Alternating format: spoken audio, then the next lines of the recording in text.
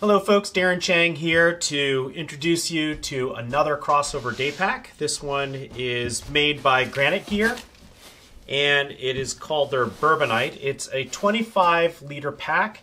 It retails for around, I think it was $80. And let's take a look around and see what this bag has to offer. Now, one thing I want to make sure I impress upon you is that I have not used this bag, so this is really a first look situation right now. I will certainly make sure that I actually pack this thing full and use it before I can make a full review of this to tell you whether or not it's a good bag. So let me just tell you a little bit about Granite Gear. They're a company that's out of the Midwest. It's certainly not as well known as North Face or Patagonia, but similar to Patagonia and North Face, they make simple day packs all the way up to expedition level packs that you would bring mountaineering. I would say that this Bourbonite fits somewhere in the middle of their commuter packs. So, you know, it certainly isn't as high end as it could be, but it isn't also the day pack that you would have a middle schooler use to bring his or her books to school. All right, so let's take a look around the outside first, then we'll dive into the interior. First of all, the material, it appears to be sort of a polyester. I would imagine they claim that it is somewhat water resistant, and I can't deny them that would be the case. Interestingly, they do not have YKK zippers, and there is one water guard zipper that you can see here. I'm not sure why the water guard zipper was put on this pocket and not on the pocket that would hold your backpack. You can see all the zippers are actually reverse zippers. I always do worry a little bit about companies who cut corners by not using YKK. YKK zippers are the industry standard for a reason. They last. They don't break down on you. And you never want a pack where the zipper breaks down. Now, that's not to say that these zippers are going to break down, but clearly, to ensure that your zippers don't break down, you should buy YKK zippers and use them on your bags. So keep that in mind. All right, so you can see here that we have a water bottle pocket. There's one on this side, one on this side as well. I have my Hydro Flask here just to show you that it certainly fits it in there. It's a little risky. There's quite a bit of bottle that's sitting out above the pocket. If this could be maybe another 2 inches deeper, I'd feel a little bit more secure.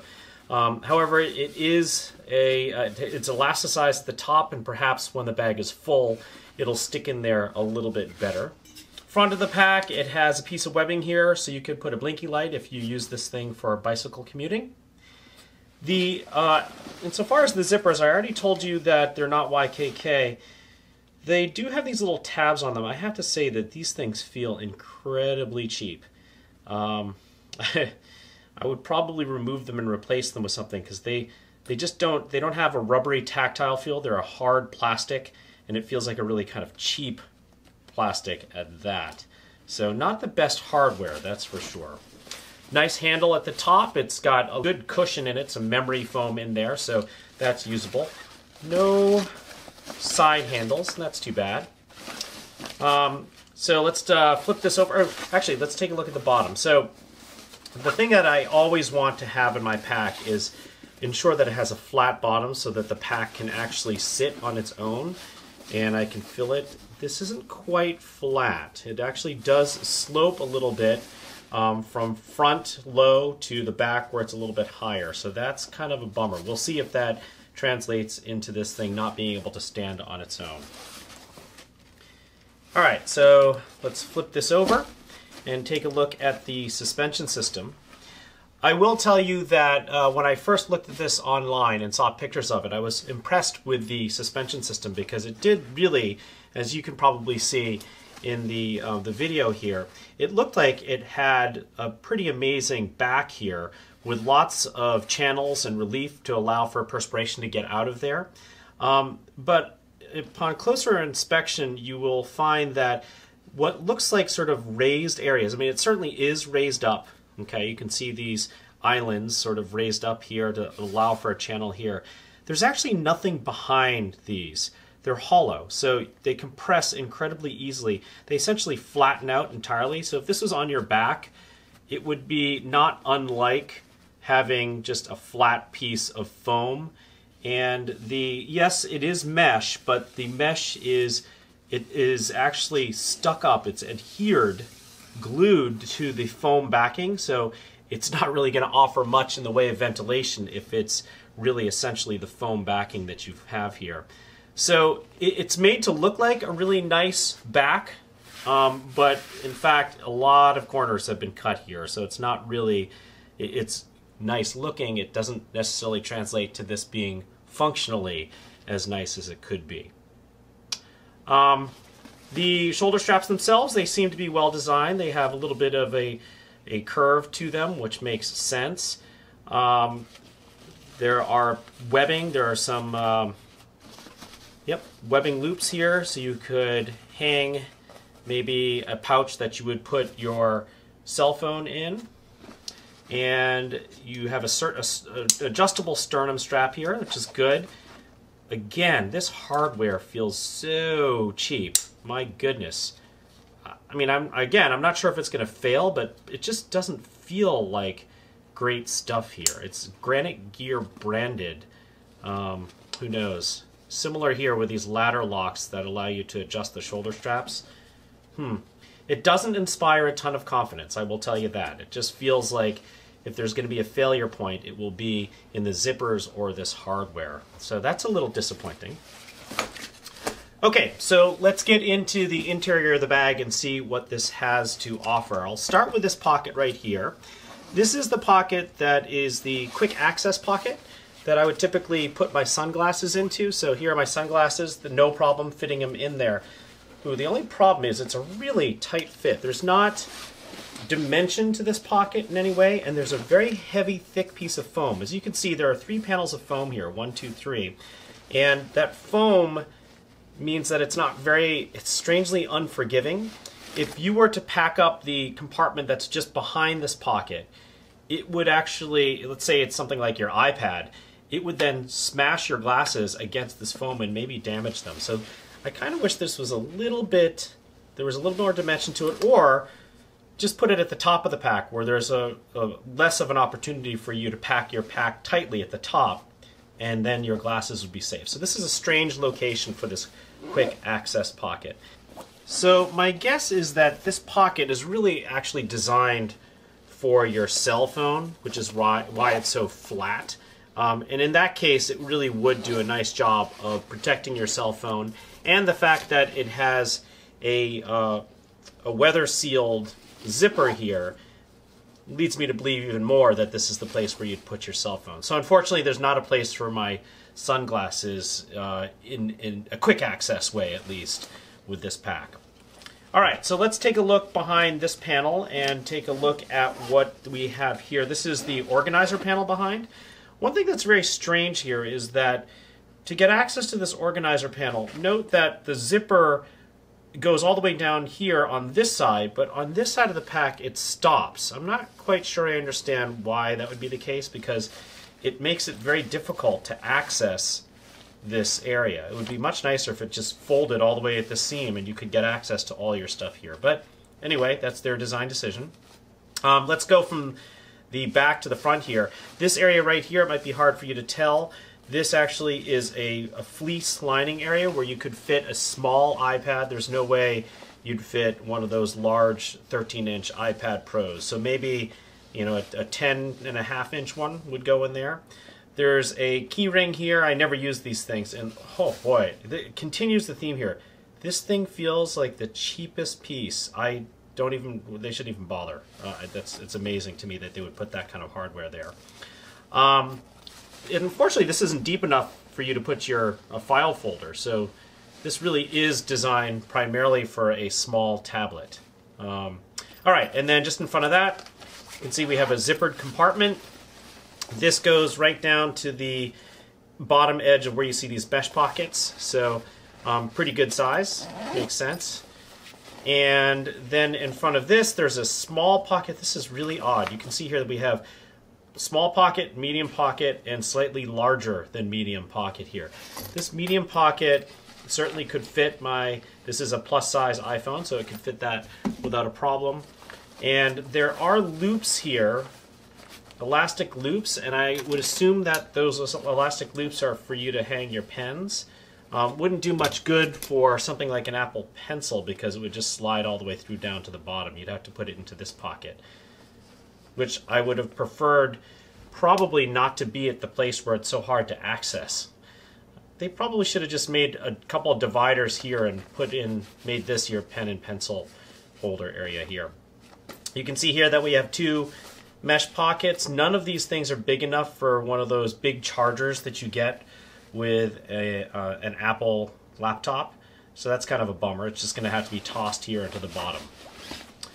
All right, so it's an okay organizer. It's not really the greatest. Especially annoying that it doesn't open up in a way that I would expect it to open. Okay, so there's the organizer panel. Let's go into the main compartment.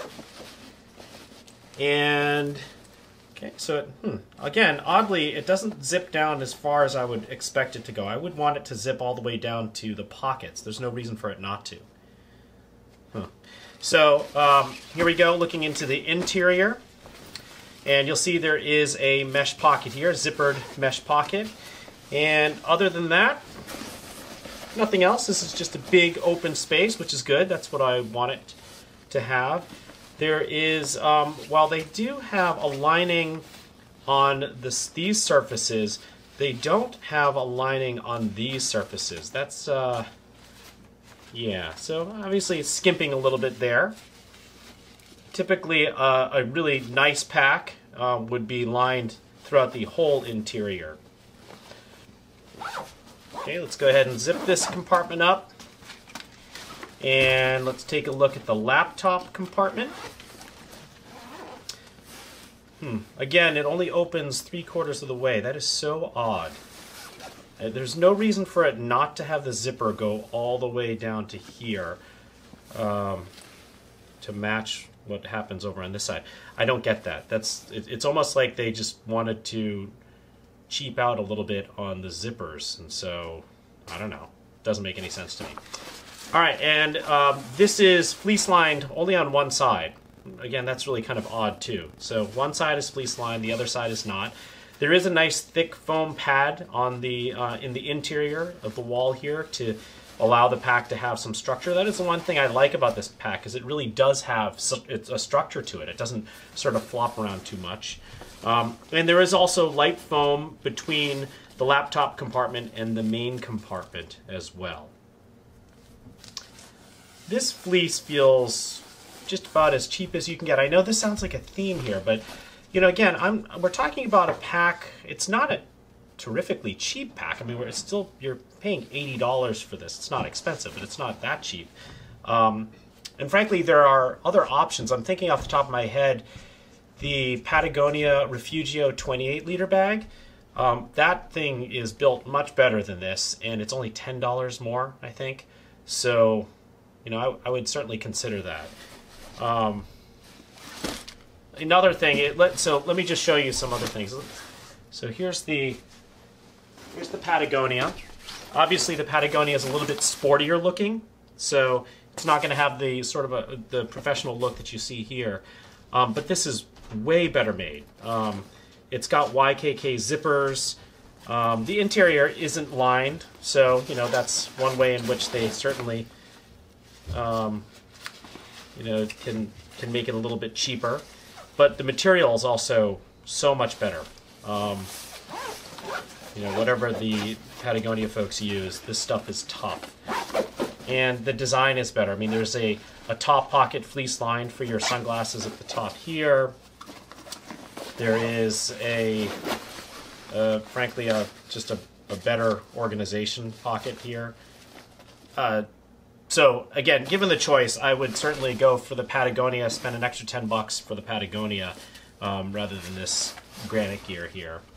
And then if you're really willing to get crazy, you could spend a heck of a lot more. This is a $200 bag by Air. It's called the what is it called now?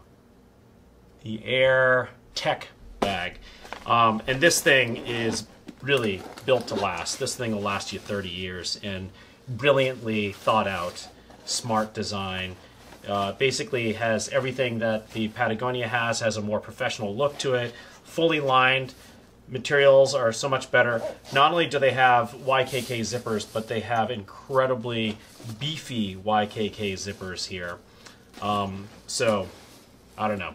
You know, obviously you get what you pay for. This is a $200 bag versus this guy is only $80. Although, again, $80 is nothing to shake a stick at. Like, this Timbuktu is around $80 is my guess. This Mountain Smith, again, these two are much better built than this Granite gear. This Mountain Smith is incredibly well built, and that, I think, is around $80 as well. So, I don't know. It doesn't seem like this is money well spent if you go with $80. In fact, I'm feeling like, frankly, it's probably not even worth it for me to pack this bag up and try it, because there's so many things that are disappointing about it. Sorry, Granite gear, but this kind of gets a big fat thumbs down from me. Maybe they'll listen to this video and make some changes to this pack and come out with a version 2 of it that'll be much better and something that will pass my muster and allow me to recommend it to you. Alright, so go ahead and take a look at my other pack reviews, and I hope this was helpful to you.